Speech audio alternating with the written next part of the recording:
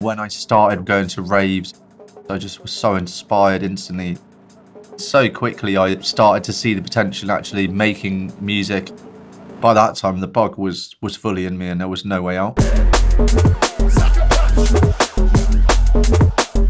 In this course, we'll be looking at sound design, synthesizing original sounds, how you can create space in your projects and separate sounds and create depth in your mix.